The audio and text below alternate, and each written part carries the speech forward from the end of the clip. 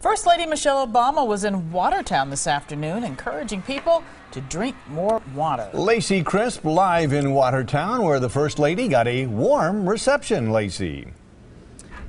That she did. The First Lady made her first stop in her campaign Drink Up here in the very appropriate Watertown, Wisconsin. Now, all the students were given these water bottles. They got a chance to hear from the First Lady, and they even played her in a few water games.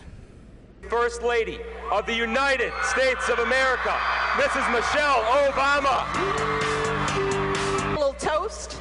I know you guys have been practicing this. We've got our drink up water bottles. Now on the count of three, we're gonna raise our water bottles.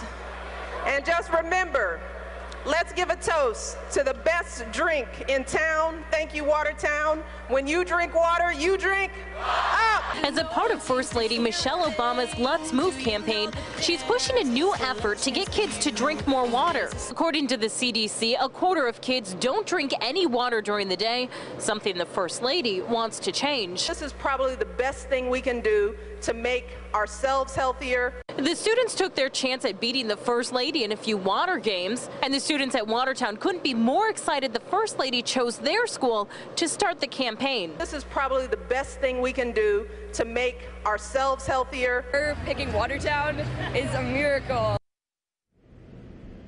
And the First Lady also spoke with her group of invited guests. She teased them that she hopes she made a real splash here. We'll have more from the First Lady's visit coming up tonight at 6. For now, reporting live in Watertown, Lacey Crisp, today's TMJ4. Quite a day for those students. Thank you, Lacey.